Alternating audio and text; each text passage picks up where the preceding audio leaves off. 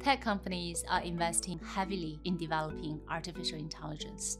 How can investors map the course on this emerging trend? Here are 3 key phases of AI's revolution that we think could help guide investors.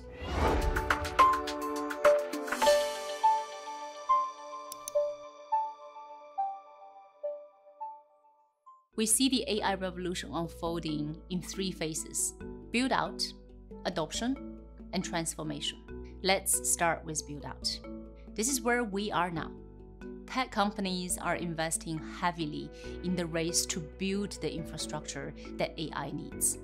Data centers that provide AI capabilities are more costly than traditional data centers across all 3 of the main cost components: building the data center itself, installing chips and servers, and powering them.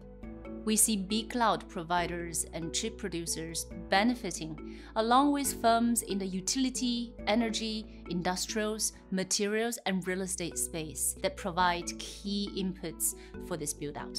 Moving to phase 2, adoption. As data centers come online and AI matures, adoption across industries is expected to accelerate. Companies are still learning how to harness AI. We think they will invest in AI to reshape operations and drive growth, with winners emerging beyond the tech sector in industries like healthcare, financials, and communication services. And finally, phase 3, transformation. This is where companies could unlock the full value of AI adoption as broad productivity gains and new business models and industries emerge.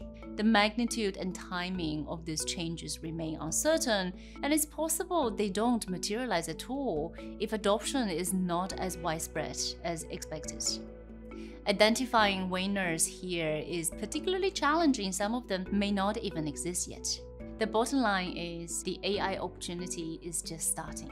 We think investors should prepare for the transformation phase, but the opportunities from the build-out phase and in early adopters are here and now.